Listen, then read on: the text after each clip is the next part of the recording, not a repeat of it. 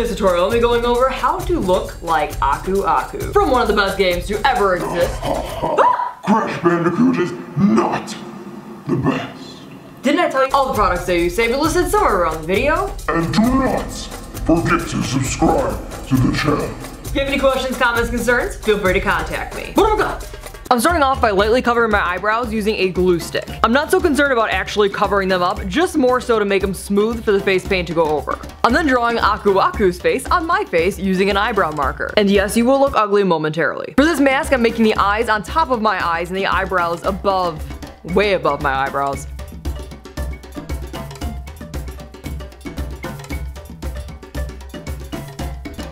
I'm then going around and filling in with body paint all the base colors on the mask. This includes orange for the eyebrows, yellow for the eyes, orange for the nose and for the mouth, as well as green for the beard and brown for the mask.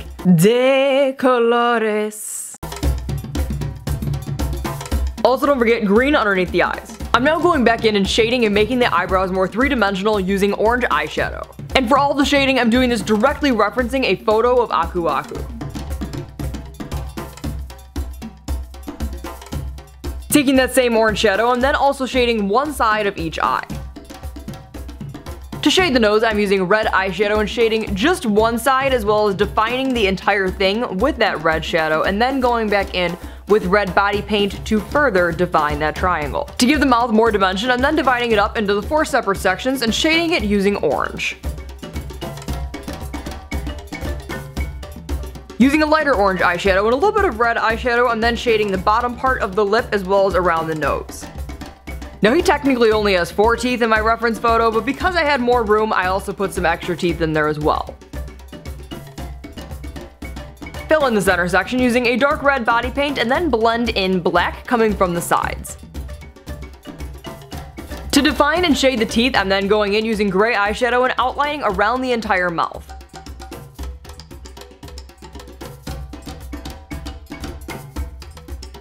To begin to define the actual mask itself, I'm taking brown eyeshadow and drawing in all of the wood grain as well as just shading around the entire mask in general.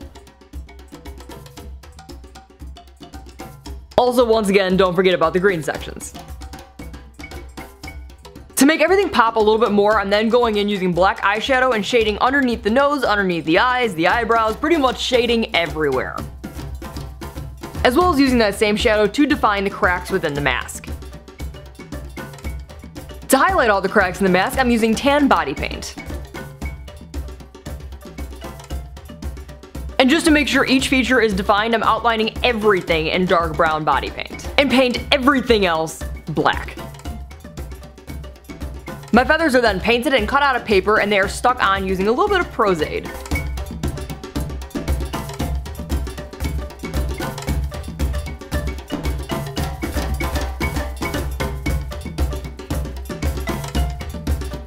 And here's why they say not to do evil tutorials, because weird stuff happens. Such as the camera moving on its own from your dog's butt hitting the tripod. Your mother coming in the room and scaring the life out of you. For Uka Uka, I'm once again going ahead and covering up my eyebrows.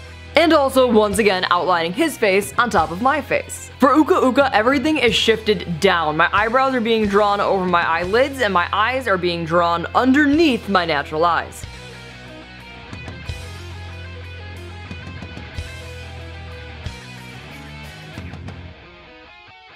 For Uka Uka, I decided just to shade as I go along. I first filled in his eyebrows using yellow body paint. I then went over that using yellow eyeshadow and shaded a little bit using brown shadow towards the bottom.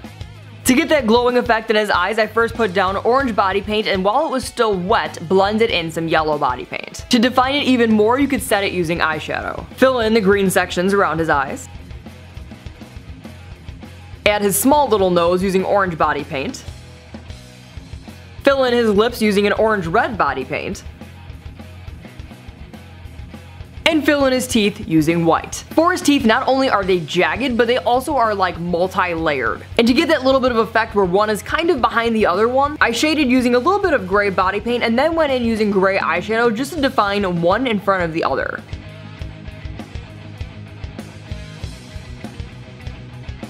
Fill in the entire center of his mouth using a very dark red body paint.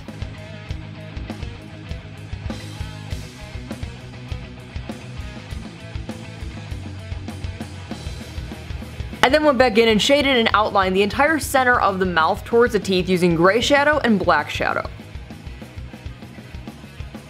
As well as shaded the lips using dark red eyeshadow.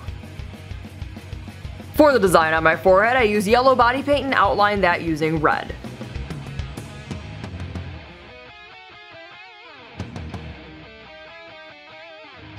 And very carefully divided that using brown body paint. Fill in the bone on your forehead using white body paint as well as the center using brown body paint and highlight it with light brown.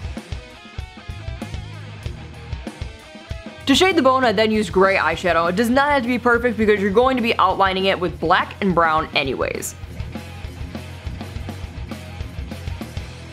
Once again, do not forget about those green parts. Fill in the entire rest of the mask using brown body paint. To make all the cracks and crevices within his mask, I went ahead and used black eyeshadow and did cracks and crevices.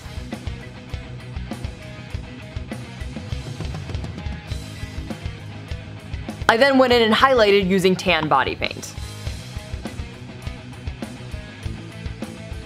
I also wanted to add a little more detail to his lips and went ahead and highlighted them and then also added the cracks using dark red. Now Uka Uka's beard also comes out as sideburns and then a beard itself. I first layered on yellow paint, then a little bit more orangey and then a little bit darker even closer to the mask.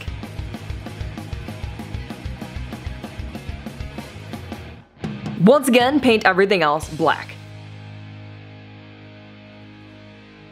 And to add on his side bones, I also cut those out of paper so they'd be more three-dimensional and stuck them on using Prozade.